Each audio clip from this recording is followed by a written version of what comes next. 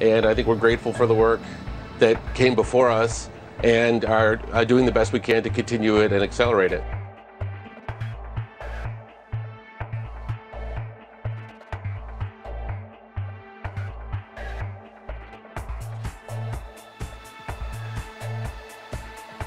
So you would tip your hat to Operation Warp Speed?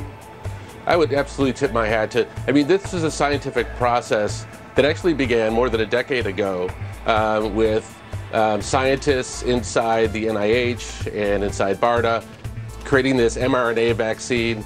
I think the administration, the Trump administration, made sure that we got in record time a vaccine up and out. That's a great thing.